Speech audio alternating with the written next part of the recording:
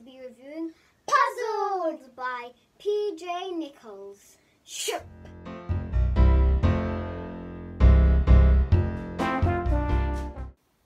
Hello, and as you know, today I'm going to be reviewing Puzzled by PJ Nichols. I found this a really good book. It kept me entertained all the way long. Not only is it a good book, it actually made me think because, funnily enough, the main character of the book is something you'd probably call a nerd. His name's Peter and he has to use his brain power and the help of his friends to save the earth from natural disasters. I would really recommend it to you because it has a bit of mystery, has friendship, it has a lot of stuff. I only would think you might be better off with a different book if you're into battles and fighting and horror and stuff like that, because it's one of the things that the book doesn't really have. Now, the ratings. I think I'm going to give the book a 4 stars because I did really find it an amazing book. But I kind of hoped that there'd be a little bit more info at the end of the book.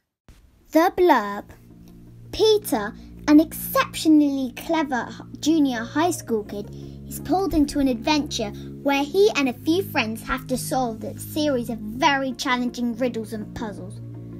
Peter's mind, which has an amazing talent for problem solving, is needed to save the world. This adventure sure is a big change from what Peter typically deals in life.